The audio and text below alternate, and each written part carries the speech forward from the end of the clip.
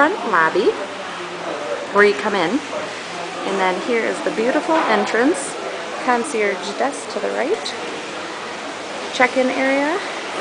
Front desk over to the right over there. There's the lobby bar, piano bar. Beyond that is karaoke area. Over there is the Italian restaurant. Upstairs are meeting rooms that they use for conference rooms. There is a little coffee tea area that's open all the time for you to help yourself. Beautiful little area on the wall there. And what else? That goes to some rooms down there and the disco. Gift shop and jewelry shop to the right over there. Then you go out into the main area, go into the resort. Over on the left is Starlight Grill, and then up there is the not Tokyo Joe's, that's Sandals Montego Bay, oops. Japanese restaurant, can't remember the name. And up above is the workout place. Then there's rooms over there. Oh, gotta show you this. Secret little area.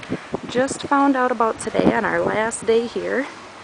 If you go inside here, there is a really cool tree and a couple hammocks hidden, like a little secret hidden garden area amongst those rooms. So cool. Little patio sitting area where the hot tub used to be. Now it's moved ocean front.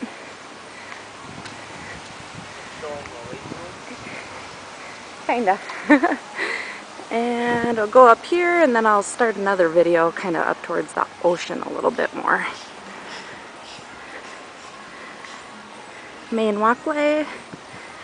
Moonstone. I think it's called Moonstone. Japanese restaurant. Oh no, Jade Samurai. Jade Samurai. That's right. Ate there. Really good food. Good entertainment.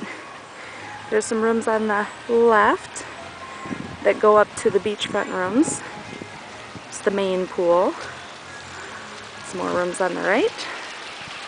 Little beautiful fountain area. And I'll go up on the beach from here, do another little video.